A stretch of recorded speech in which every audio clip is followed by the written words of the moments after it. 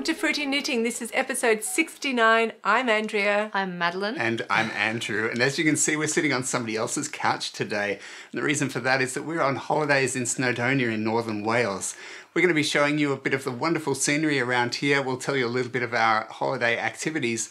But the main feature on today's episode is a two-part interview on the latest issue of Pom Pom Magazine. That's right. And in the first part of the interview, we meet Meghan Fernandes, who is one of the co-founders of the magazine. And Meghan tells us briefly about how Pom Pom got started, but then she talks about the creation of this issue. In the second part of the interview, the guest editor, Norah Gaughan, joins us to talk about how she came up with the inspiration and how she worked with all the other designers. And listening to Norah's description of the designs really makes them come to life. It's very interesting, very exciting interviews, I think. Yeah, yep. So you'll enjoy that. We also get to meet Virginia Sattler-Reimer as our guest on Knitters of the World. And if you don't know Virginia's work already, then you're in for a good surprise there as well. Yep, we're also announcing our KAL Winners. We'll be hearing from our very special guest, Madeline, our daughter. Yes. But first of all, we want to tell you a little bit about where we are. We've been spending the last 5 Christmases here in Snowdonia. We love the area because of the really spectacular scenery and because of the great walking opportunities. Yeah. So we've hired a really charming little cottage in a very tiny village called KAL Winners. But unfortunately, there's no internet connection here and no mobile phone coverage. And that's not normally a problem for us because we do like to be very remote in the wilderness for our holidays. But we have to edit and upload this episode, which means we have to come up with a very creative solution. Yeah. Although if you're watching it, then we've solved that problem. That's true, so you don't have to worry. You also might hear a little bit of snoring in the background. That's Jack, our dog, so you'll know where that's coming from. Yeah. But so right now we're going to show you a little bit of footage of the charming village that we're staying in and just the immediate surrounding area. So as I said, the village is called KAL Winners. It's named after a saint, Saint Germanus, who lived sometime in the 4th century. It's an extremely quiet village. We do occasionally see a couple of people walking around, but not many. And our house is opposite the village pub, which is called the White Horse Inn.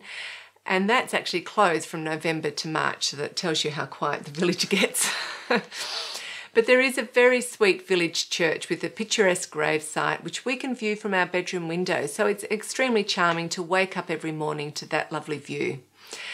So KAL Winners sits high up in some rolling hills, and the view looking across the hills and fields to the distant mountains is really beautiful.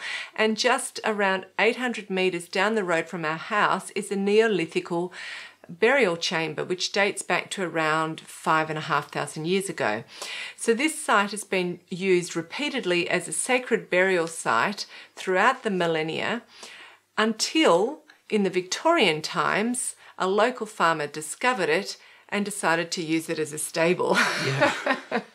I think he actually ploughed through one of the walls. That's right. He didn't know what it was. No. So it was repurposed. Yeah. We're going to take you to one of these beautiful mountains in the region later in the show, but right now we need to talk about knitting, and we're going to start with you, Madeline. Yes. Yeah. So since I started university, I haven't actually done much knitting because uni keeps me very busy. And yeah, so nobody around me knits. So I kind of forget about it a bit. And it's very different from at home when both of these people knit here. And I see Mum doing all the interviews and so on. And I do actually find them inspiring, and they make me want to start knitting again and pick up my needles. So you have to watch more of our podcast. Yes, I do. But you have brought the knitting with us, so tell us about it. I've brought the knitting with me on holiday to catch up on it a bit. And it's called Bresser. It's from Marie Wallen's Shetland book. It's knitted in the Jamesons of Shetland Spindrift yarn, thanks. And do you remember the name of the colourway? Brambury. It's Bramble. Bramble. Oh, Bramble. Okay. Bramble. It's a really stunning colour that looks like raspberries and blackberry puree. Delicious. Yep. And yeah, so it's a very fine gauge. It's almost like machine knitting in a sense. What is the gauge? Is 29 stitches and 31 rows for 10 centimetres. Yeah, so you knit it from the bottom up in the round. So this is the body, and then you knit the sleeves from the bottom up and join them onto the body when you get to the armholes. and then you knit the yoke, and the yoke actually has a ferrule pattern. I've never done ferrule before, so this is my first ferrule project. And it's quite an ambitious project, but I think because you love it so much, it's important to have a design you're really inspired to have as an end product. Yes. Yep. Yeah. It's gorgeous. Cool. Yeah. Okay, so what else have you learnt? You've learned something recently. Yes. In the meantime, Mum's taught me how to weave in the old yarn, the new yarn. Yeah. Have you really learnt it? Weaving in the new yarn and moving out the old yarn. Yes. That's right. And Dulce, just to get this clear, who exactly taught you how to do that? Both of these guys. Yeah, both of Because them. Mum showed me, and because I got so confused, she said, Dad, come and watch as well. And Dad actually ended up showing me how it goes. Yeah. So thank you. So just in case you didn't understand that, that was just weaving in a new ball of yarn and weaving out the old ball as you knit along, so that when you're finished, you don't need to weave in all the ends. You can just chop them off. Yep. And I think you know how to do that now, don't you? Yes. And apparently that'll help me learn the two-handed ferrule technique as well. Yeah. Yeah. Yeah. That's right, because you hold it in a similar way. Yes. Well I'm looking done. forward to that. So it's my turn now, and it is actually very exciting to be able to show a work in progress by a designer who you're also featuring on the same episode. So I'm doing Norah Gaughan's Nightingale, and that's the design on the front cover of the Pom Pom issue here. You may not be able to see it there. It's quite dark and green. I'm not doing dark green. I'm doing another colour. It is vaguely green. Light green. So this is the back, which is almost finished. There's just a few more rows on the shoulders and then I'll be finished. I'm using the Hebridean 3-ply yarn by Alice Starmore, and the colourway is called Pebble Beach. Because the lighting's not brilliant here and we are on holidays, I'm not going to show you a whole lot of close-up and talk about it in too much detail. I will later in another episode. But in case you can't see, it's got hundreds of little different colours. It's just really like a wet pebble on the beach, reflecting... Beautiful. Yeah, reflecting the sunlight. So here we go. Now, as I told you last episode, I had knitted about 15 centimetres of the cable pattern down here, and then I realised that my gauge was too short in the row gauge, even though my gauge swatch was perfect. So the pattern says to do a stocking stitch gauge, and I did that, and my gauge was perfect. If a pattern says that, but yet you're actually going to do it on quite a complicated cable pattern, then you really do need to swatch in pattern, I think, because anyway, to try to avoid that, I'm always regularly checking my gauge, particularly on a complicated pattern. So I unpicked it back to the ribbing down the bottom, and I added about 3 centimetres in length before I started the main part of the cable design. And because basically I wanted this part here to be resting on the sternum, so I didn't want to add my length up the top or all of it down the bottom. So I put 3 centimetres down the bottom. I started the armhole shaping a couple of rows early, and I added a couple of rows in up here before I started the shoulder shaping. So I think it should work out well. Now, I'll tell you a little bit about the cable pattern itself. It's actually pretty easy. So if you think it's looking very complicated and out of your skill range, think again. One of the reasons why it's really easy is because it's symmetrical, right and left. So whatever you're doing in the second half of the row is just a reverse of what you've done in the first half, and that just breaks the pattern down and makes it so much more simple.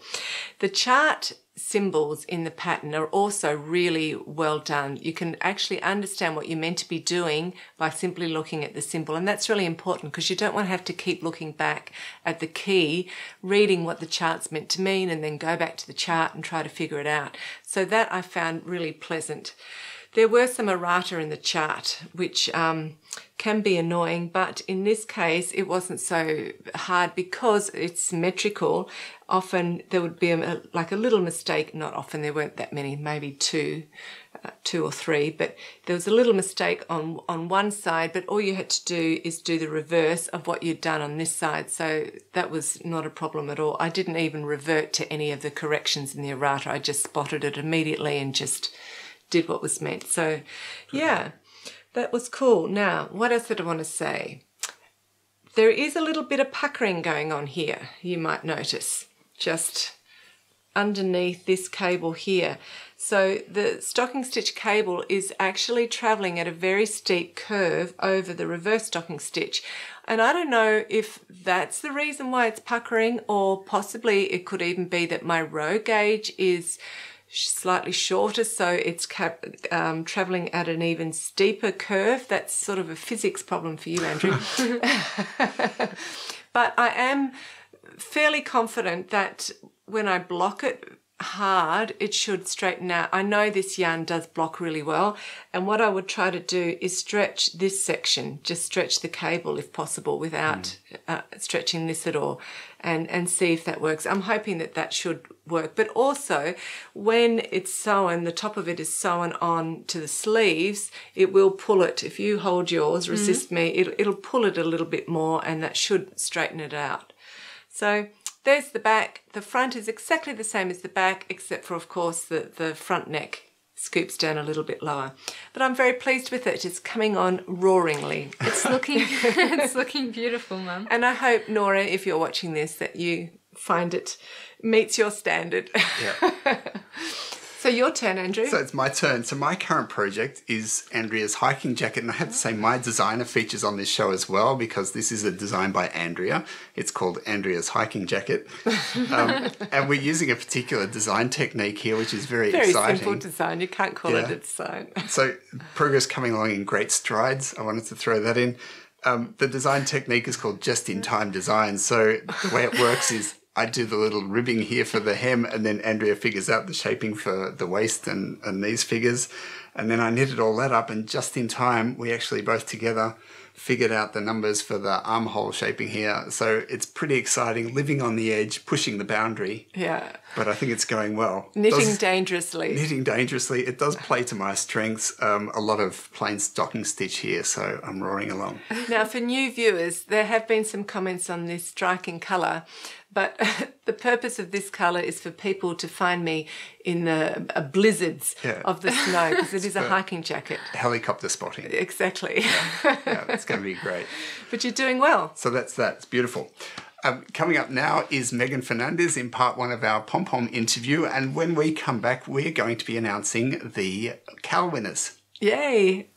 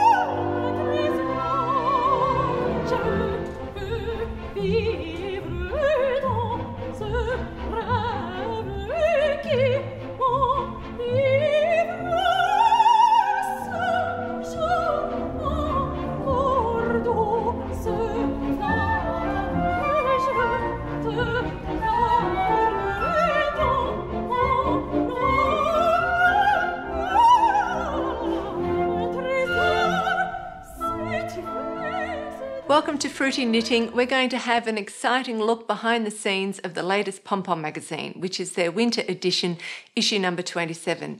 And this issue was a collaboration with Norah Gaughan as the guest editor, and I think the result is a very exciting collection of designs.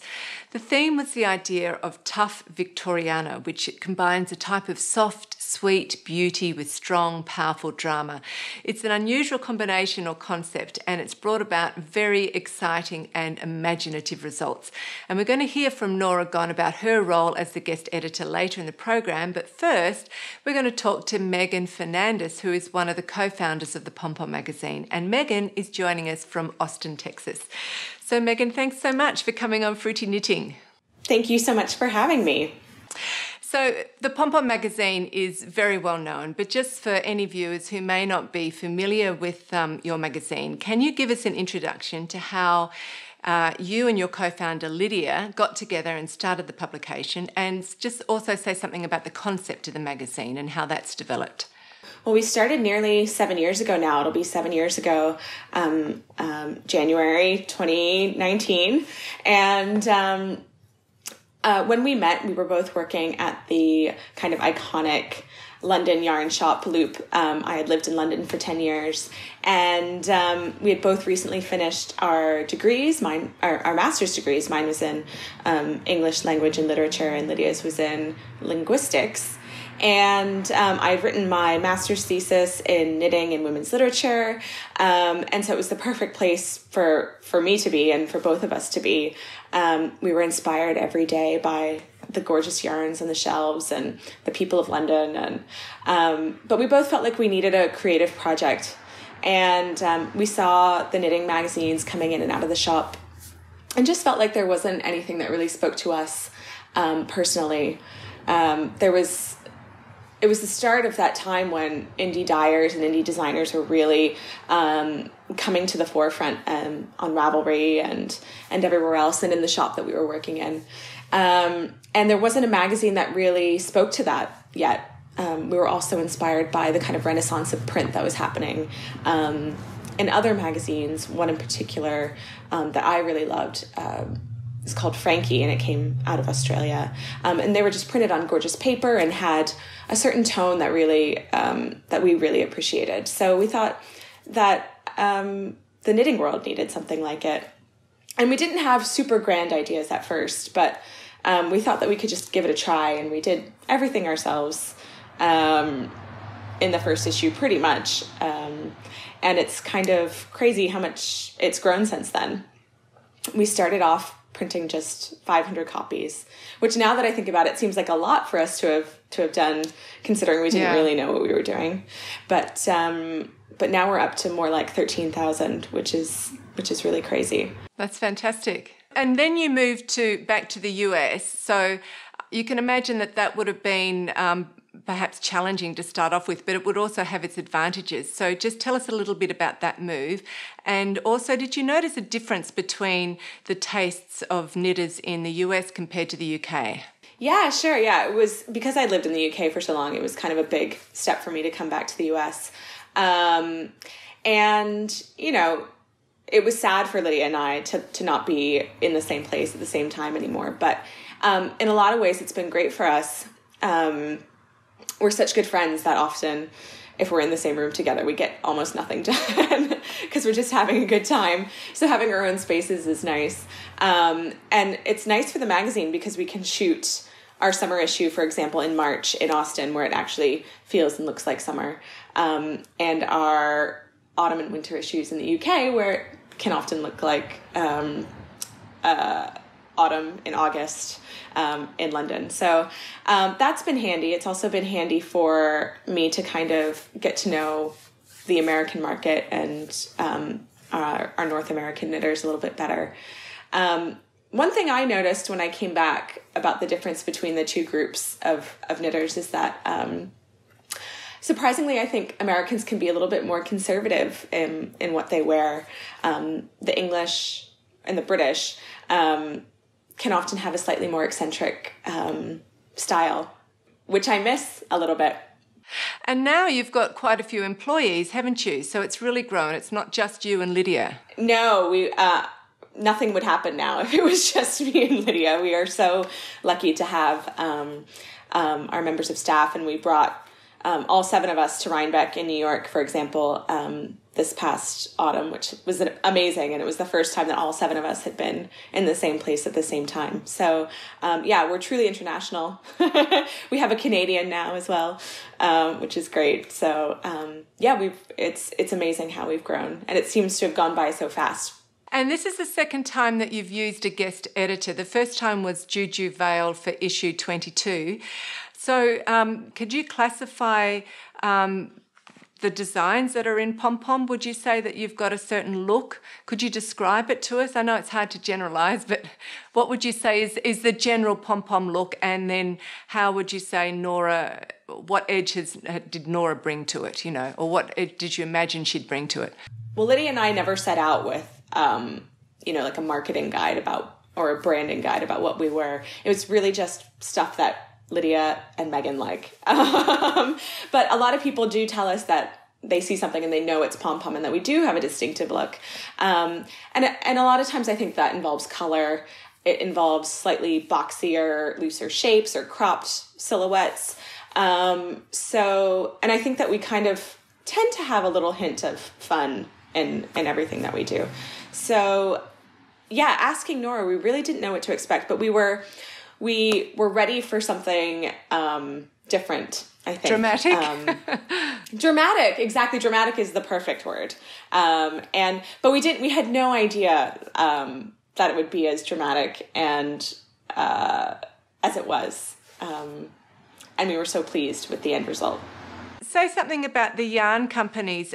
Do you have any prerequisites for who you work with, or is it purely on the designs themselves that you look at the designs and think, okay, so now we're going to pick this yarn, or do you try to first of all pick some yarn companies and then incorporate their yarns right from the beginning into the designs?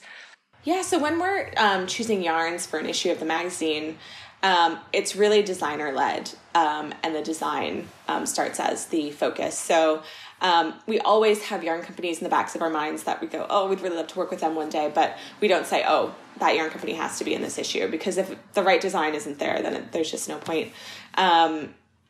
So for Norah's issue, we wanted to kind of stay away from super variegated or speckled or anything, because it had such a sort of historical and classic kind of look.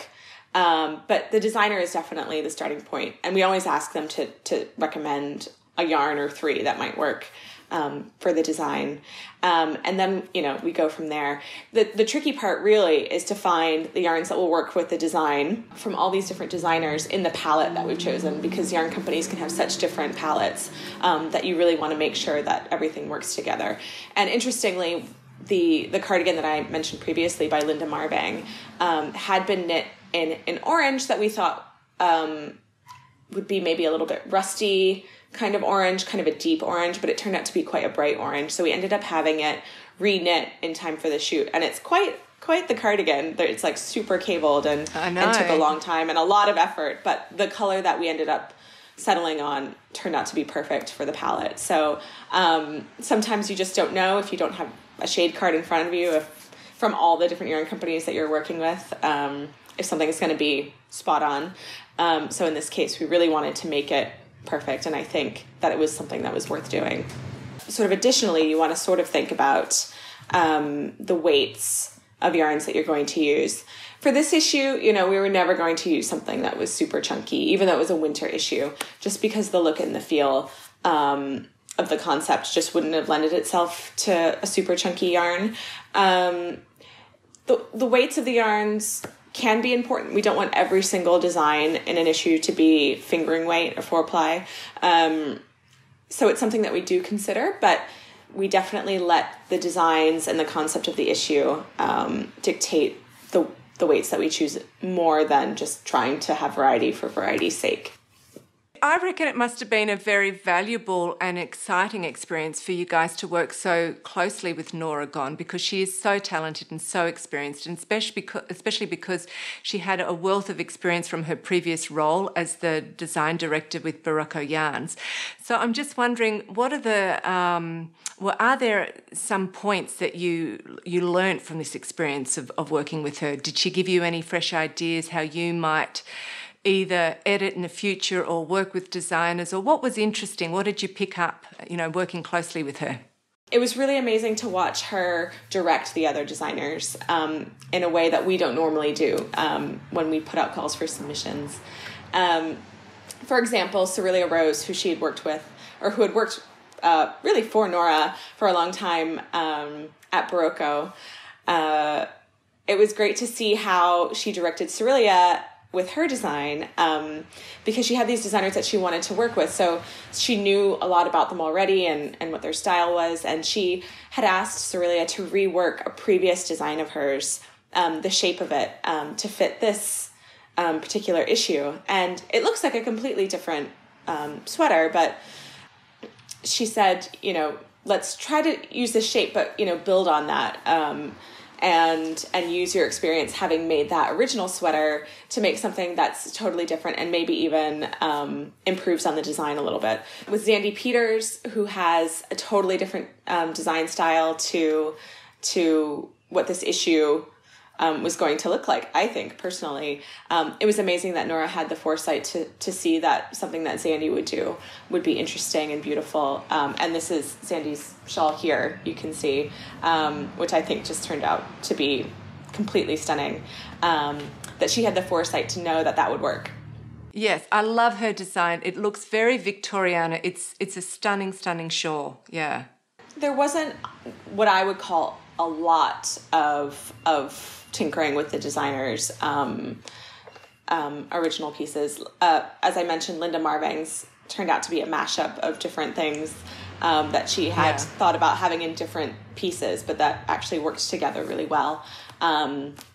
It's one of my favorite designs from that issue, and it's kind of, I'm trying to think of a better word than Frankenstein, kind of mashup of different elements that turned out really beautifully, that Linda probably, might not have thought to put together herself, but with Norah's direction, it just turned out so stunning. They're some of my favorite photos we've ever done for Pom Pom, really. Okay, well, look, let's just finish up by talking about the photo shoot and the styling. So can you tell us a bit about your styling team and also how you came up with the amazing set as a concept, because it really is gorgeous, this very floral and Victorian and very dramatic with the black sort of lighting. So tell us about that. We were trying to come up with something that wouldn't be too costumey and too sort of anachronistic for the shoot, so that it would still kind of have a pom-pom feel, but definitely convey the Victorian warrior woman aesthetic that Norah had gone for. And it was really, really exciting for me. We're actually shooting in Austin this time, a winter issue, which is great. And we shot it here, which is my office. It also happens to be my converted garage. So it's kind of my home studio, but also, other Pom Pom staff come here and work as well. But there's a florist based in Austin whose work I'd always admired and always wanted to work with, but hadn't quite come up with the right concept for an issue to work with her yet. When I thought about Norah's issue and her work, and she's called Bricolage, Curated Florals, I thought that it could really, really work together. The drama of these knits with the drama of these flowers, which Samantha, who owns Bricolage, usually shoots on black backdrops, that just really clicked for me. And I suggested it to Norah, hoping that she would agree. Samantha's photos often reminded me of sort of Dutch oil paintings, which wasn't really right for the Victorian theme that we were going with. So I turned to Pom Pom's resident art historian, Francesca, who has degrees in art history, how I could kind of make it work. And I had sort of thought about Millet, Ophelia in particular, but I was sort of put off by the idea that, a lot of Victorian painting shows kind of the damsel in distress trope of women, which is not what we were going for at all. And Francesca, sent me loads of references of paintings that kind of did have this dramatic, darker backgrounds, but with florals, and, reminded me about the Victorian language of flowers. And I thought we could really spin that and turn it into, rather than the damsel in distress, the kind of warrior woman that Norah had envisioned. And so I proposed that to Norah, and she was super excited, thank God. And so that was so exciting for us to try to put that together, and then try to find models that would also embody that, but also have them look a bit modern and have that 21st century kind of stronger woman sensibility about them. And then Francesca ended up writing all of the text that goes along the patterns and really kind of giving art history lessons with each design and naming them in that way. And it just came together so beautifully. And it's a really clever thing, because what it does is it takes all of these individual designs and make them look like they're a unified collection. Like, that really comes through strongly in the book with the setting and the little stories and the whole theme. I think it's very exciting. It's so cool. Thank you so much. So how long did it take you to do the photo shoot? For an issue of Pom Pom, we usually take 1 day. I think for our anniversary issue, we took 2 days because that just had a little bit of extra going on. But we try to fit everything into 1 day. And over our 28 or so issues, we've become pretty efficient at that and figuring out how to direct models and knowing what we want ahead of time and doing a whole lot of prep before that to work that out. And we did a lot of prep with Norah, who we invited to Austin for the shoot, but as you can imagine, she's a very busy lady, so she wasn't able to make it. But we did a lot of, here in Austin, putting different outfits together, sending her a snap of that, seeing if she liked it or not. And she didn't always like it. So we had to start over with an outfit or whatever. But on the day, it comes down to what it looks like on the model with the backdrop through the camera's lens. And sometimes you just have to add or change things, edit things a little bit. So it felt like a lot of responsibility for me to do something that Norah was going to be really happy with. And so I was trying to channel her the whole time. And she seemed like she was mostly happy with everything that I did. So that was a relief. So just really quickly before we finish, what are the typical things that can go wrong on a photo shoot? Is there a funny story that happened that's related to this one? Did anything go wrong, or did it just go completely smoothly? It didn't go completely smoothly. And I will say that we have, in the past, not this time, shot a garment backwards and had to go back and fix that. At this shoot, something kind of scary happened. And that a model didn't show up, and we were worried for her safety. It turned out that she was fine and that she had actually been in a car accident, but that she was safe, but her phone had been smashed in the accident. So she wasn't able to communicate with us why she hadn't turned up until much later that day. But luckily, our makeup artist also happens to have modeled for us before, Elena Espinaco, and she's such a talented hair and makeup artist. And, there was a point kind of late morning that day where we realized, we were going to have to do something. And so we asked her to step in, and she was so gracious and great and did her own hair and makeup.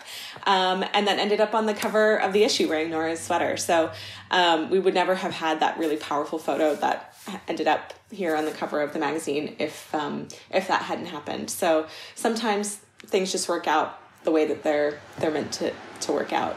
Yeah, well, she looks stunning. It looks fantastic. And that's definitely, I'm going to knit this design. I'm really excited to knit it. I'm just waiting for my yarn to come. But it's a really beautiful, dramatic design, but still very wearable. And I think the whole collection is very wearable. So it's been super cool to get to talk to you and just hear a little bit about what goes on behind Pom Pom. So thanks so much for spending time with us. Thank you so much for having me. It's been such a pleasure being able to talk about the experience.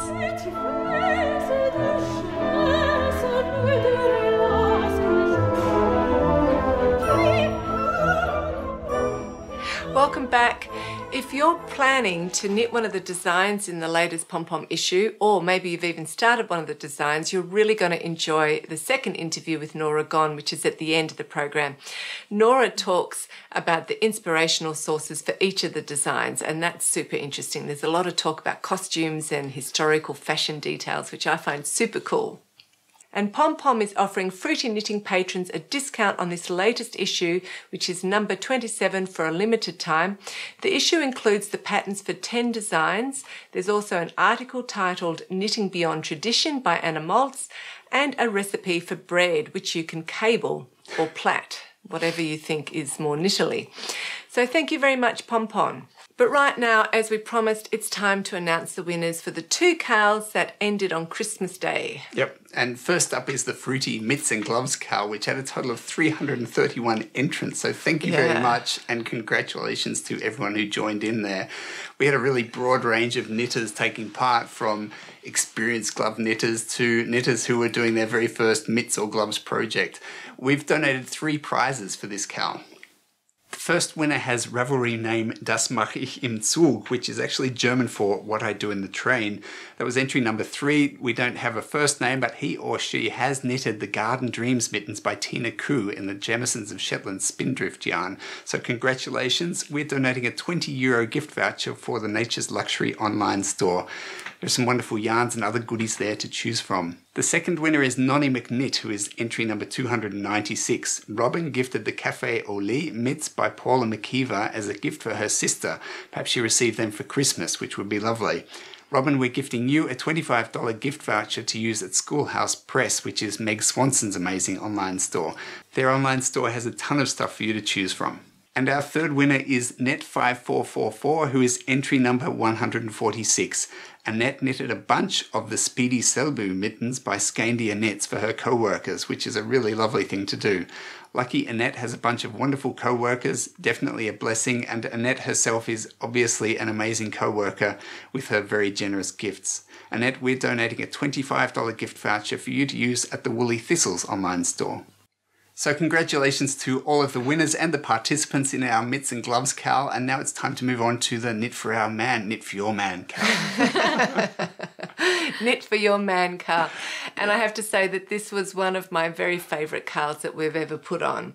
And the background to this KAL was we've now been to 2 Edinburgh Yarn Festivals and 2 Shetland Wool Week festivals, and it was great to meet a whole lot of different knitters and talk to them. It's also been great to talk to the designers that we've interviewed. And what I found interesting was that surprisingly few knitters have actually knitted a sweater for their significant male other in their life, even though that significant male other may have been asking for a sweater for many years. So we thought we might just move things along in a positive direction there. The other thing is that there's quite a lot of designers have said that there's not really a market for male garments, and I think that's a bit sad because I'm always looking out for an exciting male garment to knit for Andrew. So we thought we'd do a little bit of encouraging and enabling with this KAL, and it's been wonderful to see the results. So many happy men proudly wearing their hand-knitted jumpers, and a whole lot of knitters who have earned a tremendous amount of brownie points from knitting those jumpers. So congratulations to all of you. We've just been showing here quickly a sample of the finished garments, but all of them deserve a prize. So well done to all of you. And we have 3 prizes. So the first prize goes to Aoife from France, who is Evasion 71 and was entry number 82. Aoife knitted the 90-25 jacket by Phil Katia, which she only just finished in time, and that was because she ran out of wool and finally received the missing ball, but it was not in the same dye lot. Nevertheless, congratulations, Aoife, that's fantastic. And we're donating your prize. It is a €30 gift voucher for the De Rerum Natura online store. That's a French company, and I've been actually dying to try out their yarn, so enjoy looking for something that's just right for you. Our second prize goes to Jin Jin from the Philippines, who is Snoopy 25 and entry number 58. Jin Jin knitted the Urban Hiker by Tin Can Knits for her husband, who was a great sport and tried it on several times to make sure it fitted properly. So well done, Jin Jin, and well done, Mr. Jin Jin, for being so knitworthy. Your prize is the stunning garment size project bag and matching handmade knitting notebook donated and made by Yvonne from Made by Ganesh. That is a really beautiful, beautiful prize. So that's really exciting. Well done. Third prize goes to Yvonne from Germany, who is Wally 1 and entry number 72. And Yvonne knitted her own design called Next One for her son, who really loves it. Yay! Brilliant result. You never know with sons. And Yvonne played with colours and used the effects of the double-stranded yarn to create a mild fabric on the body and had a clean, contrasting colourwork on the yoke, which was using a traditional Norwegian-inspired design. So Yvonne, your prize we're also donating, and that is a €30 gift voucher for the Nature's Luxury online store. And we've met Danica, who is the owner of Nature's Luxury, and she's a lovely person herself, but she also creates amazingly beautiful hand-dyed yarns. Congratulations and thank you to all of our KAL participants. We do have a new KAL running right now. It's the Cables and Lace KAL that started just recently. It runs until the end of February. The conditions here are it has to be a large project, so we're looking at an adult sweater or a rug or maybe a large shawl. And the rules are it has to be at least 50% of the surface area with either cables or lace or a mixture Of the both. two. So That would be very exciting. get into that, and the details of that, you can find them on the Fruity Knitting Revelry group. But right now, we're going off to climb a mountain. We're going to take you to Mal Shabod. Yep. Okay, Mal Shabod is just a fantastic mountain. It has all the right criteria. It's got a gorgeous shape. It's a challenging hike. And at the end, you're rewarded with the most fantastic and marvellous views. That's everything you want in a mountain. And if you're a fantasy reader, you may actually have read William Horwood's. The Duncton Chronicles. Yeah, I haven't read them. But they were published in the 90s, and one of the books in the Chronicles features Mal Shabod heavily. So maybe this will be exciting for you. People say who've read the book that it's when they actually go to the mountain, it's really eerily familiar, which must feel great. Yeah. Okay, so coming up now is just a 2-minute mountain climb with spectacular views, and then we're going to meet Virginia Sattler-Reimer.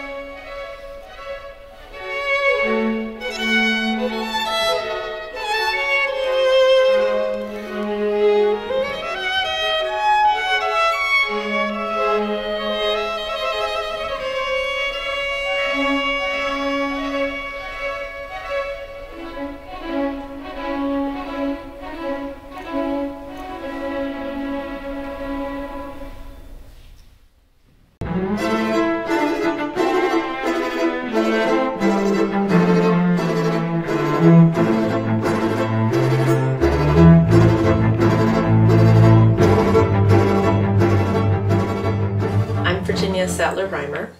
I remember the first time I went into a yarn shop. I was just old enough to go to the shops by myself, and I walked into this wall of Shetland yarn. It was when Spindrift came in skeins, and they had a pegboard with all the colors, and that's the moment I became someone who wanted all of the colors. I have always enjoyed making things, and I was lucky enough to grow up with two women who were very creative and encouraging.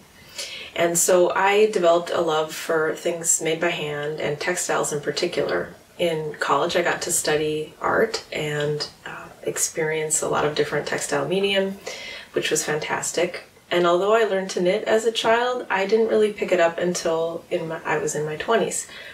I had a couple of students who were from Denmark who always had these beautiful knee-highs on, and I eventually worked up the courage to ask them where they got them, and they told me they had made them themselves. So that moment was huge for me.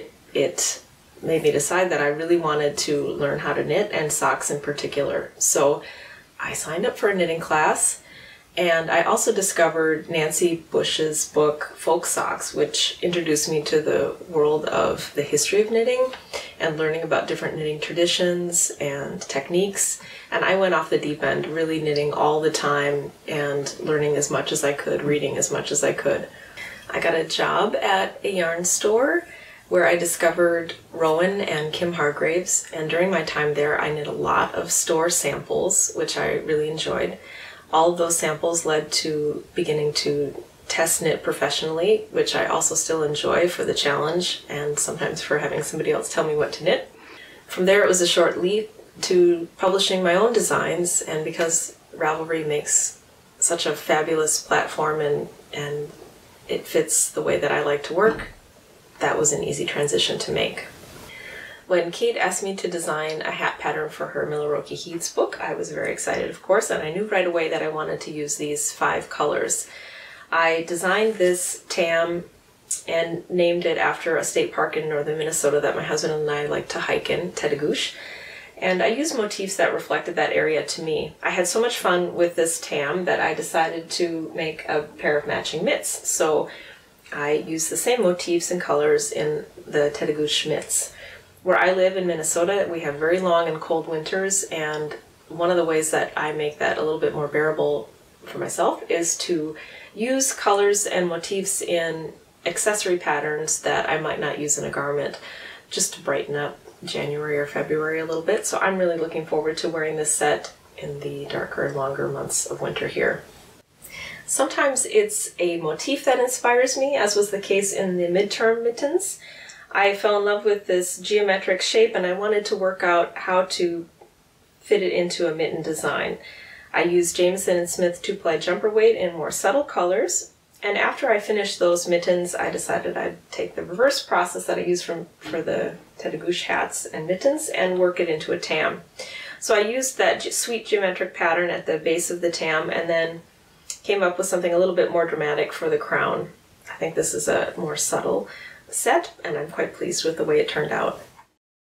Sometimes it's texture that inspires me. That was the case with this Mora Pearl cowl. I used Malabrigo's Mora yarn, which is 100% silk, and the colorway also inspired me in that I wanted to create something that would invoke pearls, waves, shells, that shimmery sort of underwater quality. This luscious fabric is something I knew I wanted to keep close to my neck and make the most of the drape that silk offers. I'm quite pleased with this cowl. In fact, I have fallen in love with this style of garment that I wear it all the time. The texture of the yarn inspired this next design as well. For these socks, this pattern is called My Fair Feet. I use Blacker Yarn's British Classic 4-ply, a beautiful woolen spun yarn that when I started working with brought to mind the idea of the romantic idea of a sock that you might wear hiking, cozy, warming yourself by the fire. So I tried to keep that classic idea of a hiking sock, and for the back of the leg I used a simple rib pattern. For the front I used a cable and texture stitch to keep the knitting interesting, but something simple enough to evoke that classic hiking sock idea. This next design was inspired by another place my husband and I like to go hiking, Gooseberry Falls State Park, although it's not a hiking sock. For this design, I was inspired more by the falls themselves, and so I used more of a cascading lace pattern down the front of the leg and foot. This is knit in a brighter color, obviously. I was thinking something lighter for spring, and it's using Madelinetosh Twist Light. Knitting is endlessly captivating to me. I love how there's always more to learn about history, technique, tradition, the whole world of color and the way that colors interact with each other in different textures. I love that it connects me to knitters from around the world and different places. It's something that inspires me every day and really offers a great opportunity to explore my creativity. And it's something I'm very passionate about. I think it's going to be a big part of my life for a long time to come.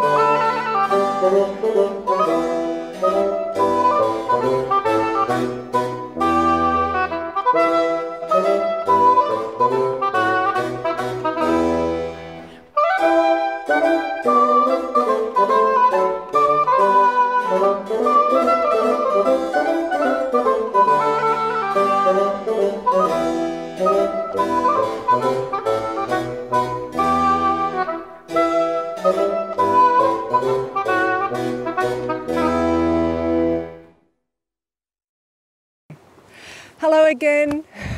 We hope you enjoyed seeing Mold Shabod and also getting to know Virginia.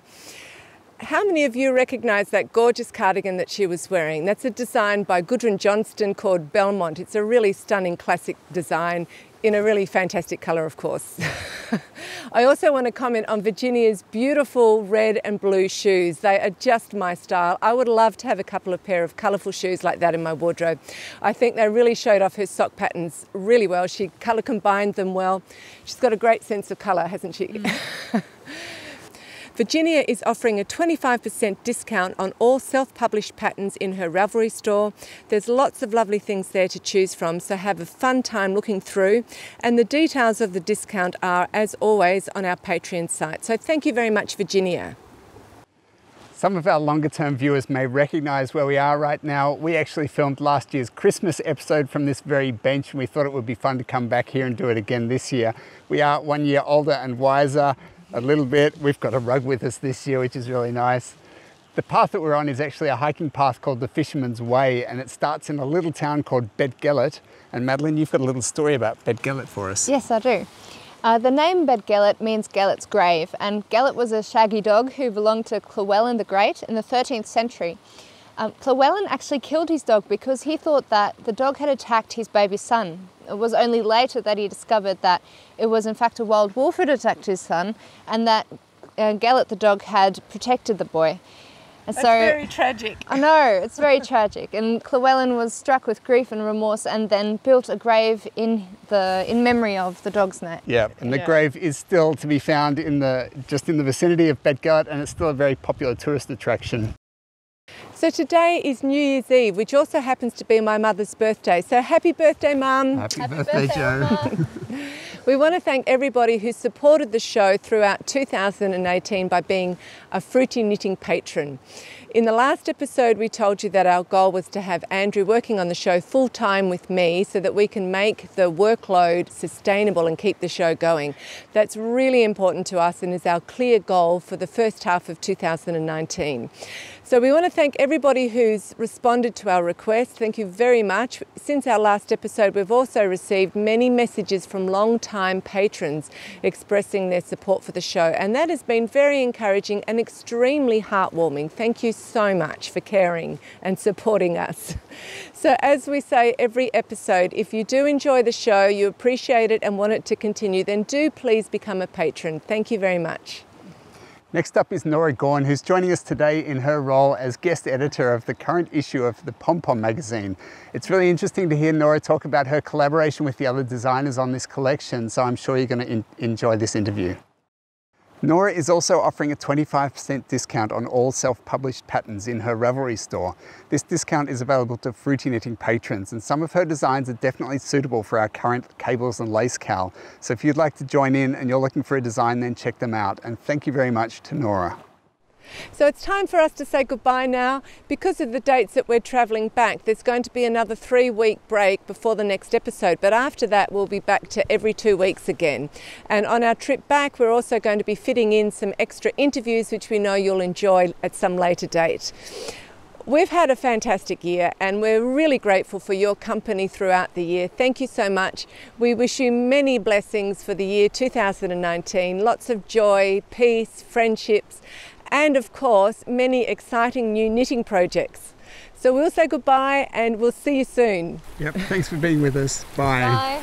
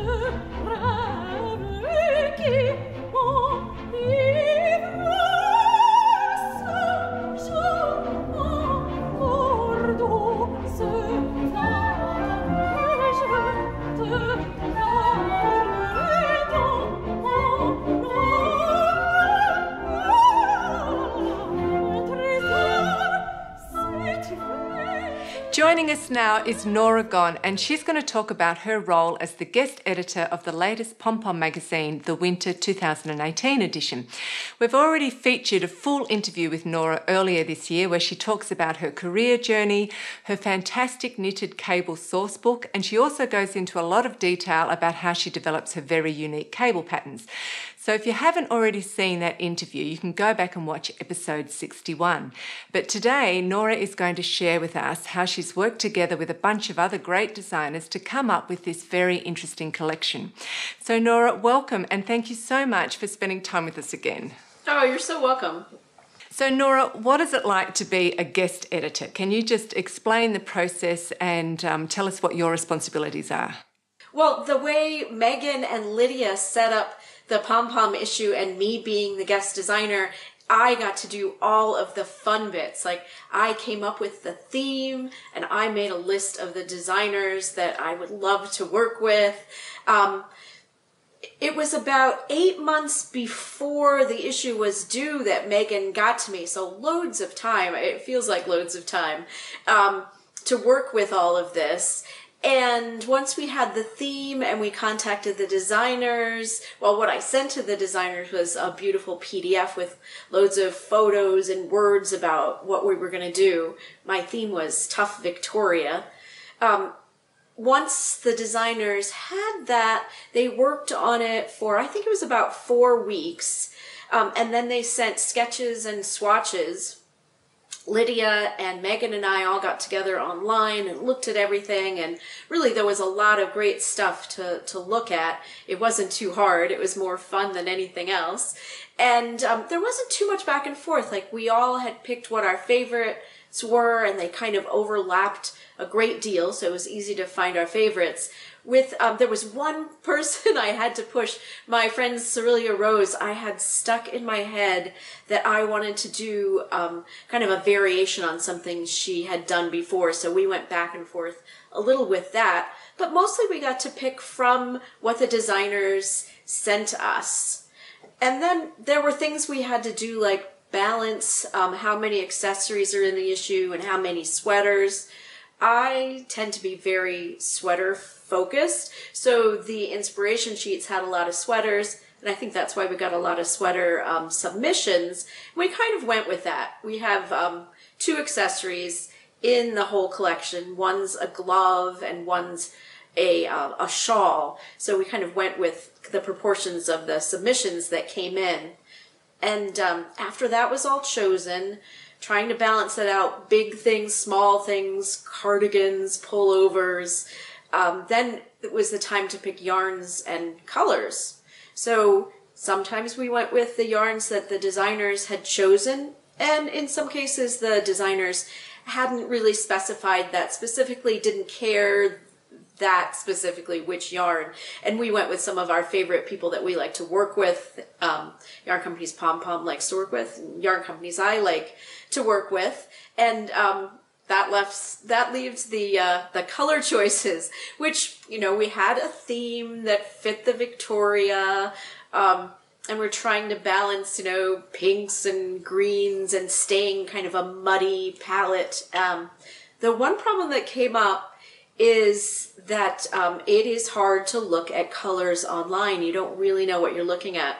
And there's one sweater that came in much too bright and orange to all of our dismay, and that ended up being re-knit. This sweater was lovely in the orange, and I love orange, but it wasn't fitting in with the rest of the theme. I think that was our biggest thing that we tripped over. So after you've sent the design brief to the designers, how much time do they have to send something back? And do they send back swatches or sketches or a combination of both? So they had about 4 weeks to make up a PDF submission that includes both a photo of swatches and a sketch. I think both things are very important. So we really knew what fabric they were going after and what proportion things were. As you said, the collection draws its inspiration from the Victorian era as well as female warriors and some historical costumes. But we would really, really love to hear lots of details about these great and very interesting inspirational sources. The whole theme of Victorian started with my love of costuming, especially all the costume dramas we've been seeing lately. You know, there's Victoria and Game of Thrones and Vikings and Reign, and all from all different eras, but all really exciting and strong details in those costumes. So I sort of start from there. And I looked up a lot of things. I love to be on Pinterest getting inspiration, and I had all sorts of inspiration that I did put in the brief that I sent to the designers, and it showed different sleeves puffing at different points, at the shoulder, in the middle, at the bottom, combining that with bustles and a certain amount of ruffles, and military jackets fit all in there with me. And so that kind of came together to be like the modern woman warrior with all these little details. And it mixes sweet things with strong things. And even though I kind of started with the Victorian era as the seed of the inspiration, it ended up being anachronistic. I didn't care if there was a little detail from Vikings, as opposed to it being a Victorian era thing. It all pulled it together.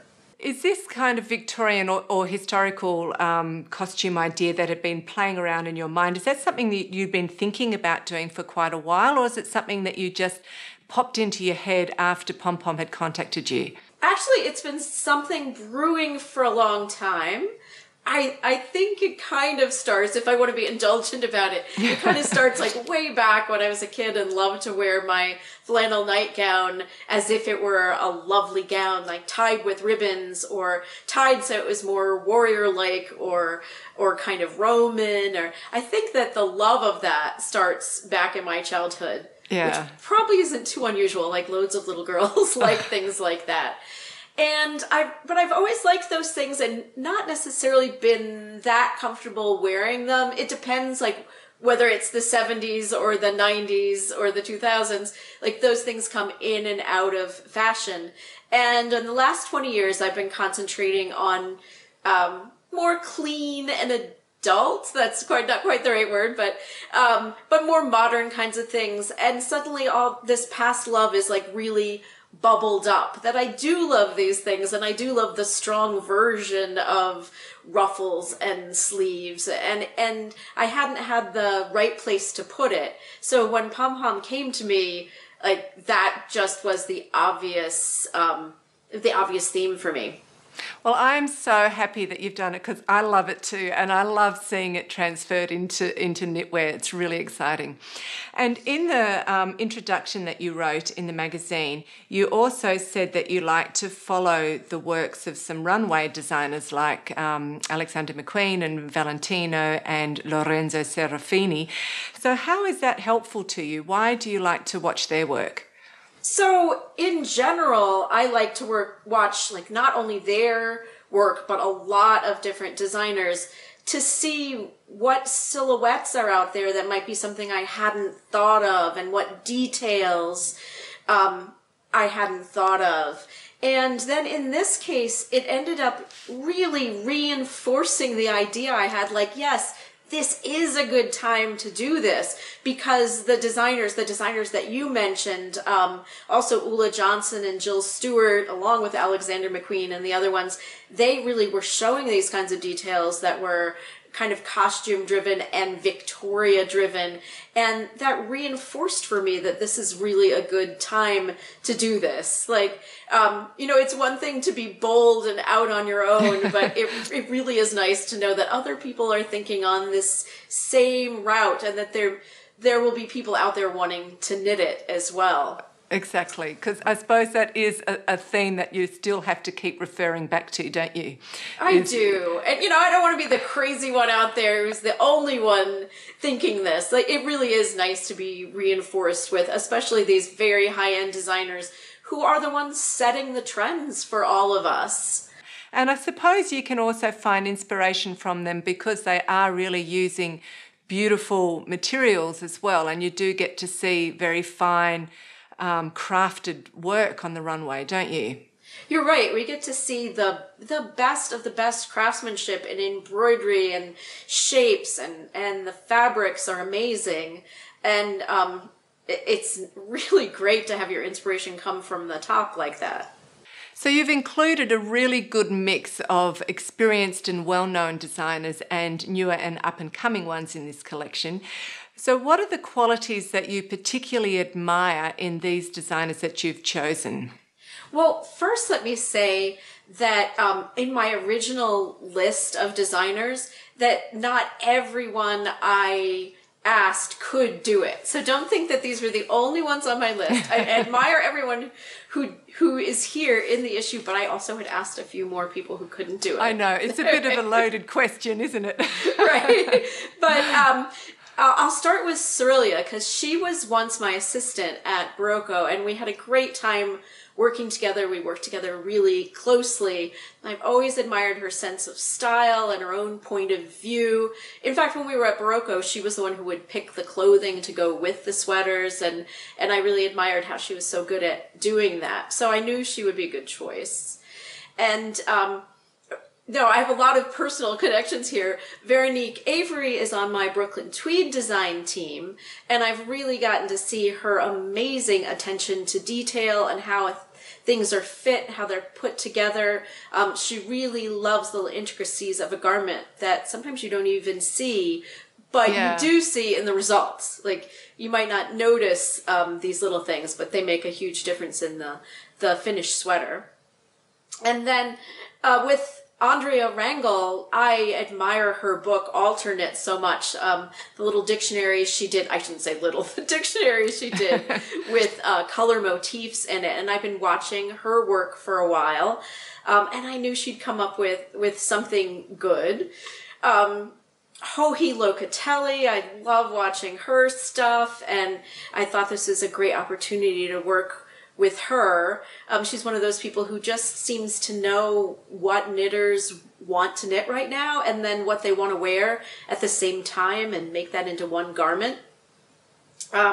Another personal connection is Linda Marving, who I met on a trip to Denmark right after I became independent in 2014 when I wasn't working for Barocco anymore. And since I met her, I've really looked at her garments, and she has the most gorgeous and elegant cabled garments. Yeah, she does. Yep. And then there's Zandy Peters, who I have met some at places like Vogue Knitting Live, and she just has the most amazing brain. And she really thinks differently, and she doesn't let like a technique, being a new technique, she doesn't let that stop her. Like, she really goes with it. I love watching her stuff. Yeah, she's very exciting. Yeah, I first saw her with Fox Paws, the scarf pattern, but she's done a lot of amazing things since too. Honor Adams is a newcomer who I met, and she has her first published pattern coming soon. And I knew that she was into designing from earlier eras, so she was a good choice. And then I don't know quite how to say it. Is Boadicea or Boadicea. Boadicea. Thank you. I think. So she's from the Netherlands, and I have never met her. I just saw her work on Ravelry and was kind of blown away. I was really impressed by some of her dramatic pieces. And I know that she also is definitely influenced by fashion, and I love her interpretation of it. And then there's Caitlin Hunter, who everybody is knitting her stuff like now because it looks perfect. It's just the right thing for right now, and the color work just always captures my eye when I see it. And so I knew I wanted to include her too. They are. It's a really great bunch of designers, and it's an exciting collection. So can you now take us through the garments and just explain to us how the designers have interpreted or realized your design brief? I think I'll start with Veronique Avery. Her jacket is called None Such. She has used the texture and cables and the fit of this garment. She's been inspired by a military coat. So what was gold trim was interpreted into cables, and the fit is like a military coat. And then she changed it and made it much more feminine. But her original inspiration was definitely this coat that was much more gaudy, and hers is very elegant. With Andrea Rangel, the detail that's kind of military, kind of armor-like is on the sleeves, and she has a double garter ridges on the top of the sleeve. And I love how it's just this one simple thing. It's a close cropped cardigan that doesn't, it looks fashionable for now, absolutely. And then it's this one touch that brings it into my theme of the tough Victoria. Yeah, I think of it as a little bit like knight's armor on the shoulders, the top of the shoulders. Yeah, definitely. Just that one simple touch does that. And then with Joji Locatelli's, she used tassels to kind of define a V yoke, which reminds me of like shirtwaists from the Victorian era. So the blouses with all sorts of tucks and lace work and maybe cables or fringe, they would have been done in cotton, but in this case this is our kind of wool equivalent. And there's sweet little tassels that I think no one could object to. They're so pretty and sweet. They are. Yeah. Then Linda Marving used a hem detail that's kind of reminiscent of peplums, so also of uniforms, like what might be on the bottom of a uniform. And then she has this lovely little detail at the top of the sleeve that's like a little roll that you might see in a medieval garment or in some sort of armor, maybe even a Viking garment. But that's what added the special touches to her cardigan, with her cabled cardigan. Yeah, and also the all-over cabled pattern, which is the honeycomb. That also gives it an armour kind of quality, doesn't it? That's true. It's a little bit like chainmail in a very simple knit way. Yeah. Let's see. And Zandy Peters, she even went so far to send us a picture of a dress that was her inspiration. So this was a Victorian dress, and it had two kind of colors of mauve and a certain kind of pleating and gathering. And so she took details from this, and you can definitely see them in the shawl that she designed. I am not actually personally a shawl knitter, but I love it. I think it is such a stunning, elegant design, and I love the way the brioche is in the two slightly different tones of the pink. Right. At first we were afraid that those two tones were too close together, but they photographed well next to each other, and I thought that could, it could be brilliant if it works, and of course it did. It worked well, the two very close colors. And the lattice underneath it, and then is it a 2x2 or 4x4 ribbing down the bottom is just like a ruffle, isn't it? Right, a ruffle but at the bottom without of being too girly, right? It's like a ruffle without being too girly. So let's see what else. Honor Adams made the Gale Wood, which are gloves, and they just hook onto the middle finger and then go down from there. So they're not like gloves for being out in the winter with, but out in snow throwing snowballs. But they're lovely to have with something a little more feminine. Andrew and I are watching the BBC War and Peace at the moment, and they kind of fit in there. Yeah. See, it is kind of anachronistic. These things fit with different eras, which I love that idea. Yeah. And then, oh no, I have so much trouble with her name. I'm so sorry. Boadicea. Yes. Boadicea. I love the very strong sleeves that she put on hers, and that, it's obvious that those fit in with the theme of the Victorian sleeve. And then she has some princess seam detailing that's kind of a mix of feminine and military coat at the same time. Yes. Yeah, that is so true. Yeah. Oh, and then there's kind of a bobbly stitch on the shoulder that is there instead of an epaulette. So instead of being like really taking the theme a little too far, then this texture does it instead. It does. I think it's a brilliant design. It is really exciting. It's fantastic. Cool. So what else have we got? There's Cerilia's, it's almost a cape-like garment. And this is the one I kind of pushed her to do because I loved a garment that she already had done a few years ago. It's quite different now. So this is just a variation on the theme. Her original one was striped and shaped a little different. This one has some lovely details in the cable. And then it's sort of cape-like, which fits with the Victorian, and yet you could wear it with jeans and motorcycle boots and really tough it up. And totally. The yarn in this is exquisite too. It's just the perfect, like, weird, muddy purple color. It's a Fiber Company yarn. And it's a stunning shape. I love the shape of it. Yeah. Let's see. Caitlin Hunter did one that has color work in the sleeves. Definitely the sleeves again fitting my original theme. And I like the color work. Looks like passementerie trim. Like that's a trim that's applied afterwards in Victorian time. I don't know how else to describe it, but look up passementerie, and that's what this looks like. Yeah, it is fantastic, and I love the fact that it's so flamboyant, but it's also cropped, so it does look fantastic over a dress or jeans. Right, I think that cropping really does help to balance out the big sleeve. Like, it wouldn't make as much sense if it were a huge silhouette with a big sleeve, but now the focus, the thing you're really looking at is that lovely sleeve. Yeah, and balanced with the collar, with the simple color work pattern around the collar as well, yeah. So I guess that leaves mine. Yeah. The one that's on the cover. And I am very proud of this one. I really like the way it came out.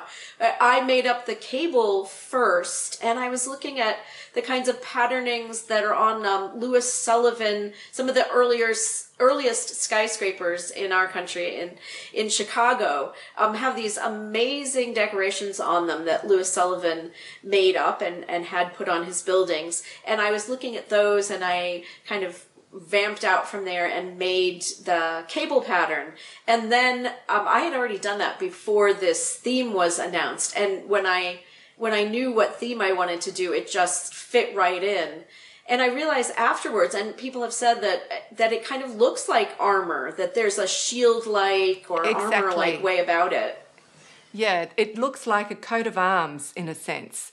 You could envisage that at the beginning. And I love the puffy sleeves, like the leg of mutton kind of sleeve.